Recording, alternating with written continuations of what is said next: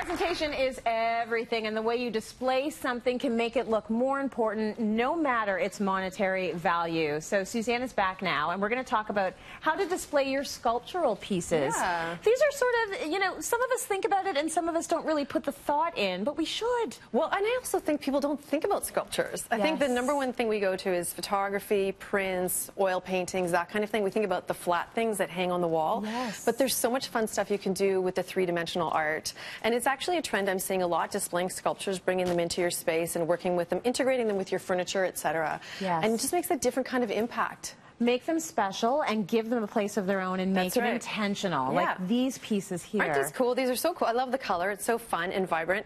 This is all about the plinth. So the plinth is one of the best ways, one of the most classic ways to display a sculpture. You'll see this in museums a lot. Yes. Usually they're a little bit higher and they might be solid formed. This one's actually made out of lucite. But what I like about the plinth is that it brings the pieces up to eye level. So, and you can get them in different heights. You can customize it to the piece so that when you're walking through the space, you get to encounter it in a more intimate way straight on at eye level. And then because this one's lucite, it makes them feel like they're floating. So there's kind of this lovely floating effect that happens with them. But I just like the idea of taking your cue from the galleries because they know how to do it right. And why shouldn't you interact with your art? That is to be careful. Like you can't have too much to drink.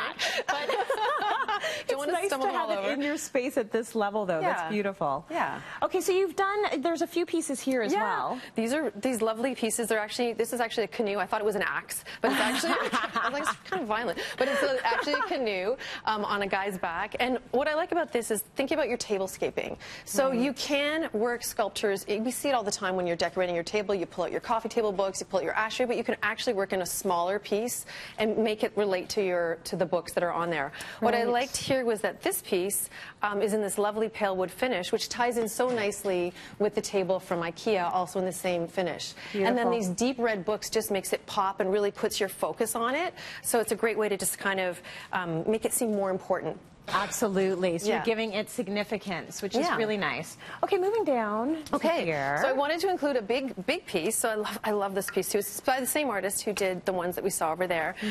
It's the idea of something that's larger, connecting it to your furniture. So you might do something like this instead of a standing lamp. Then you'd have to think about having light overhead, like on the wall, in a sconce, just to sort of make it feel intimate with the chair. It frames it, it cocoons it. It's just like we talked about before. It makes it feel cozier. Yes. So you have this more intimate, sort of seated experience with your artwork. Nice. Yeah.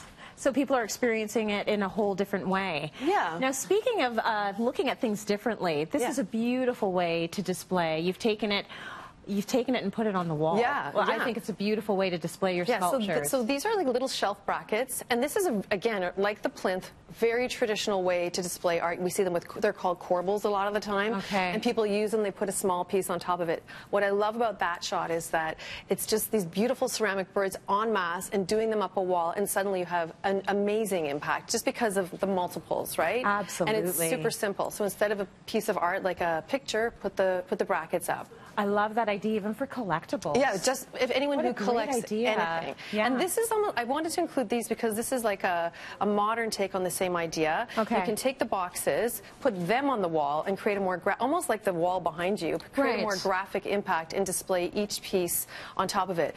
Now, this is a little box that I got in Mexico, and this is a vintage toy that I got in Mexico. Like we've done throughout here, you have to think about stacking things to give it more presence, more height. This piece is actually something I found in the garbage as I was walking home. I was like, oh my God, I love that little China doll. So I picked it up, and it's a little bit dusty, and her fingers are broken. Right. But I was like, you know, you can find art in crazy places. Right. And it can be anything as simple as a vase, anything that you like. It could even be, weirdly enough, a handbag that you like, that you just want to display and give it significance. When you put it on a pedestal, put it on some kind of form, it's going to feel more important and special. What is cool about this is it's not about the monetary value. That's right. As I said off the top, it's about making something have presence. Have presence. And feel special in your space. And if you like it, like I love this gal. I see her every day as I walk up my staircase. I'm like, oh, she's so pretty, and the colors are gorgeous. Yeah. I found pleasure in it, so there you go. It's what turns you on, right? That's right. That's what art is. We've got one more picture, and I just think this is brilliant. How about you hang your sculptures? Yeah, so isn't this cool? This is actually a project that my husband husband did. He's an architect, and he designed this very modern house.